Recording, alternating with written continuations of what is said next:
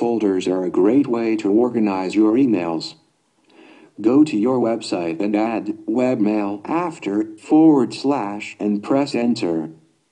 Enter your email address and password.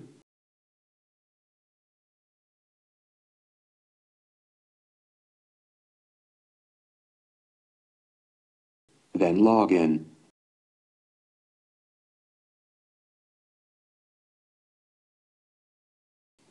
Now select Round Cube. You can choose either of the other two programs, but the method is slightly different.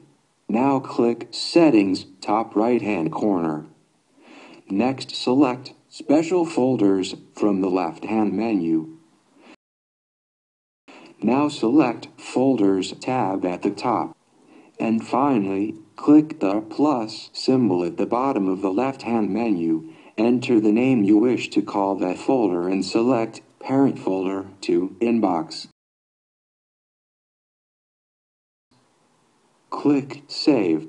Now your folders should appear on your iPhone and iPad.